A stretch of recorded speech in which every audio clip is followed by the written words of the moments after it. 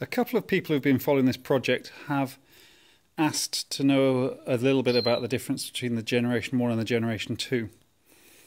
So first of all, the wiring on the sense leads appears to be somewhat different.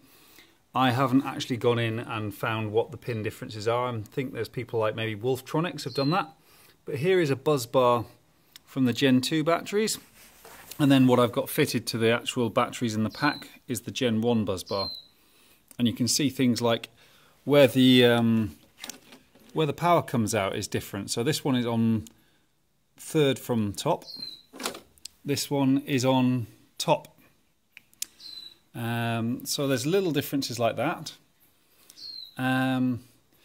Across the back here, the Generation 2 battery has got this girder running across the back here, which would have come all the way out to here and linked onto that. Now we're using the Generation 1 buzz bars, and so basically that would have made a great big short over there. So we've sawn it off here, just literally with a hacksaw. Same at the other end. Obviously we took the plate off the batteries before getting a hacksaw anywhere near it. So that's about the only physical mod, is we had to saw this down. Other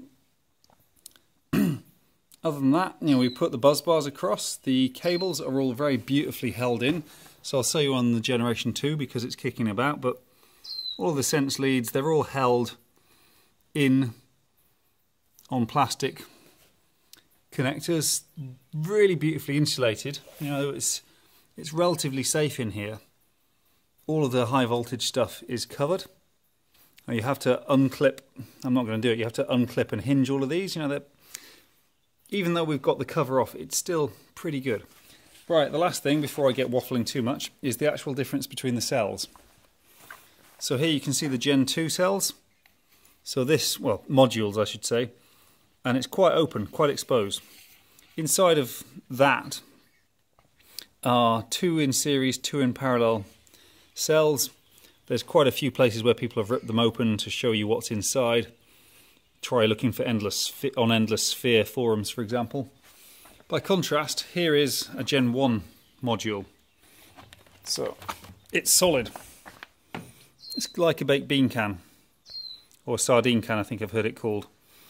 So this one is seems to be a lot better sealed, although it's still not actually sealed.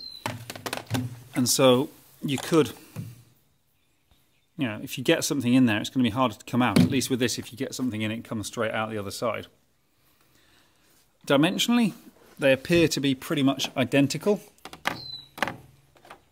So if I hold that over it, the light isn't really good enough for you to see, but the bolt holes line up over it.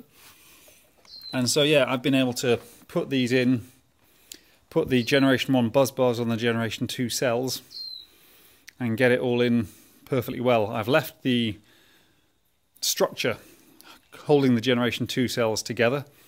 That just goes straight into the Generation 1 case, so I haven't felt the need to dismantle that. Why do extra when you have to? So that's basically it. The very similar, slightly different sense wiring on the Generation 2.